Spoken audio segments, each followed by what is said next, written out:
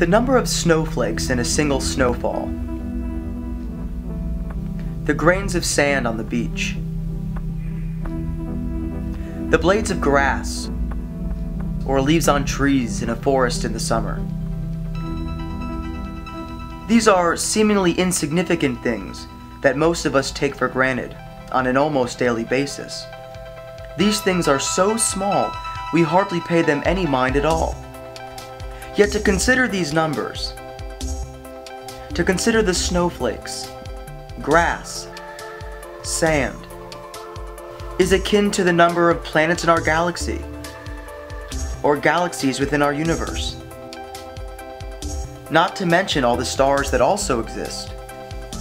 All of these things have their nearly infinite numbers in common. The immeasurable quantity of these objects categorizes them into what Kant refers to as the mathematically sublime.